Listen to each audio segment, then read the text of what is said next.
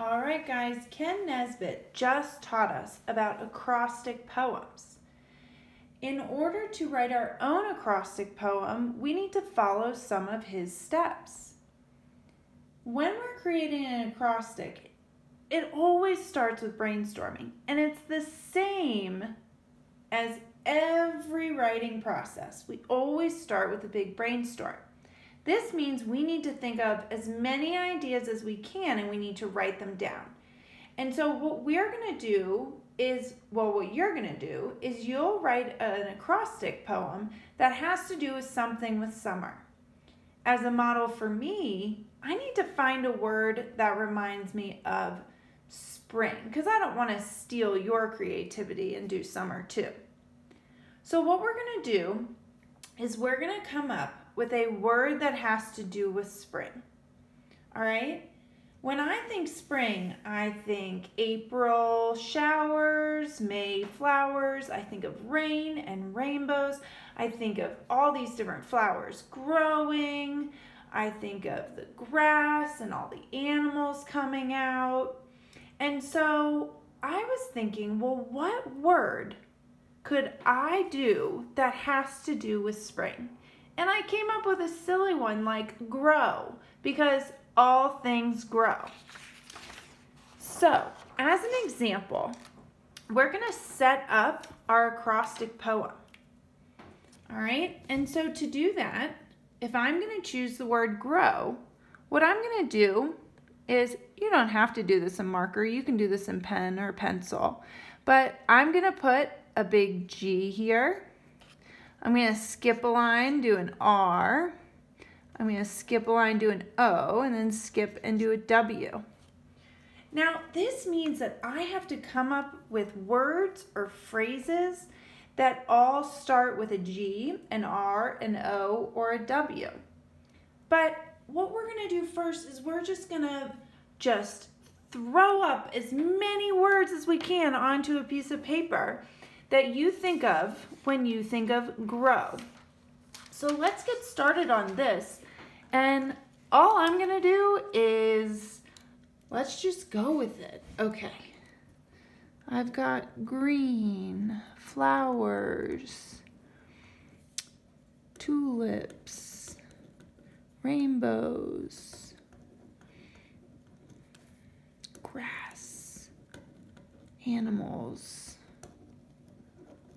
bunny, birds, chirp, pond, play outside.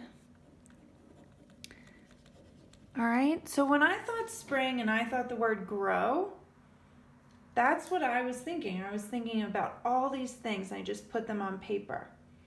Now it's time to actually do our poem with G, R, O, and W. So let's get started.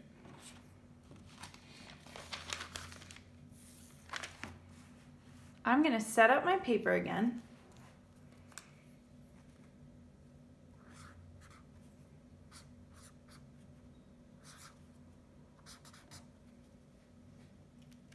And I'm going to use what I brainstormed to fill in the G, the R, the O, and the W of my acrostic poem. So in this case, for my G, well, some of my brainstorm started with green and grass. So why don't I do green grass grows tall. What about my R? What are some things that have to do with R? Well, I talked about flowers. What type of flowers? Roses, rainbows. All right, why don't we do that? Roses rise and bloom. So that's what flowers do. Oh. What do you do? Well, if you watch things, what's a fancy word for watch? Observe. So why don't we do, you observe or watch the pretty flowers. And then a W. have to do with flower? What?